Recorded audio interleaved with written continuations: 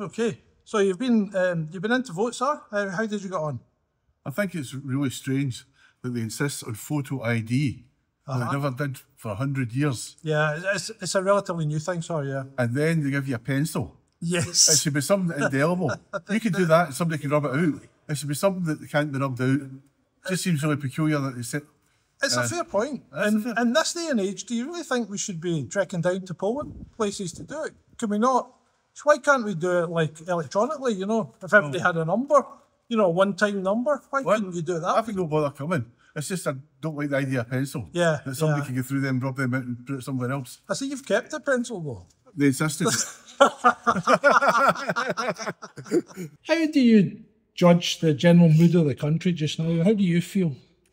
I actually think there's a lot of disillusionment with politics, and I know a lot of people want to get rid of the Tory government, and so do I. But the problem is, I'm finding it a real struggle to know who to vote for. I'm kind of tired of holding my nose and voting for the least worst option. And today, I'm going to spoil my ballot paper for the first time. Yeah, and I think that's a valid choice. You know, it sends a message. Not voting sends a message, and spoiling your ballot paper probably sends a stronger message. Yeah, I think so. I would never not vote because of the fact that, you know, particularly women had the universal suffrage, but I just can't bring myself to vote for Labour. I just think they're a red colour version of the Tories. Yeah. I can't vote SNP because I believe in independence, and I think I've totally lost sight of that, and I've got no one else. I've got no socialist candidate to vote for, so... Oh, okay, no, that's fantastic. Thanks very much for your candour. Cheers, thank you. Cheers. How did you get on, sir? How do you feel the country is just now? Well, I voted, but I must say it was a difficult vote because I don't feel there's an awful lot of or any of the candidates standing here really reflect my views. Yeah, I think there's been.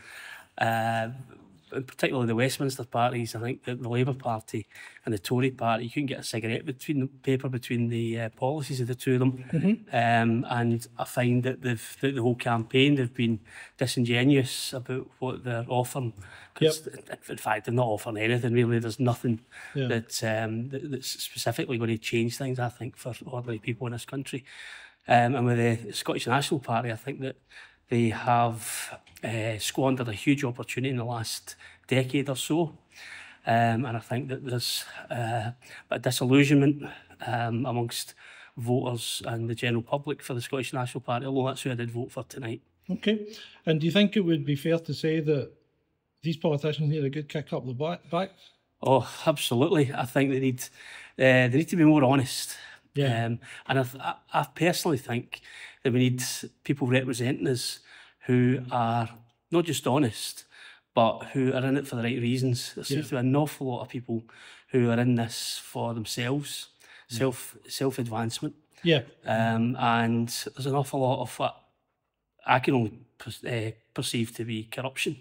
Yeah. People, you know, whether it's motorhomes that have been bought, whether it's people getting the equipment for protection during the pandemic, whether it's individuals having parties in Westminster during the pandemic. It's it's just an awful lot of sleaze, and I think it seems to be endemic. Yes, it is, and I think across the whole spectrum there seems to be individuals and quite a lot of individuals who are in that boat. Yeah. And I think that that's something that people are unhappy about. And I just get the sense, having spoken to a lot of friends and family, a lot of kind of disillusionment and people voting, if they do vote, with a heavy heart. But the main thing being to get rid of this absolutely rotten Conservative government, but with absolutely no illusion in what a Keir Starmer-led government's going to do for them. Okay, I think we've covered pretty much everything. How do you feel about voting today, sir?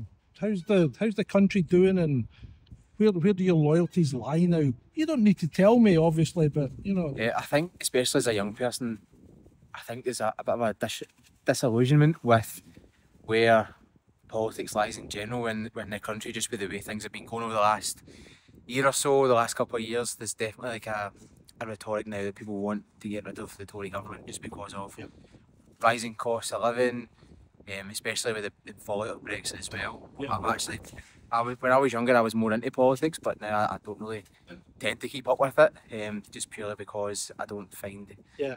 that I align with most of the political parties on the spectrum, if I'm being perfectly honest. Yeah. But in terms of like the mood of the country, I think there's definitely a pessimistic view in terms of the government that we've had over the last 5 to 10 years. So we've had some people that have come out and some of them have spoiled their ballot, which is a valid choice, you know, because it's a protest vote. Some of them are voting tactically. Are you voting with your heart or are you voting with your head? Probably with my heart, to be honest. Right. I'll be voting for who obviously I think's best for myself, the community, and Yep. Scotland ultimately. Right. Okay. Do you want to say who it is, or hey, you're perfectly entitled to keep it private? I'll keep that one to myself. That's fine. I think I know where you are, but that's great. Thanks very much.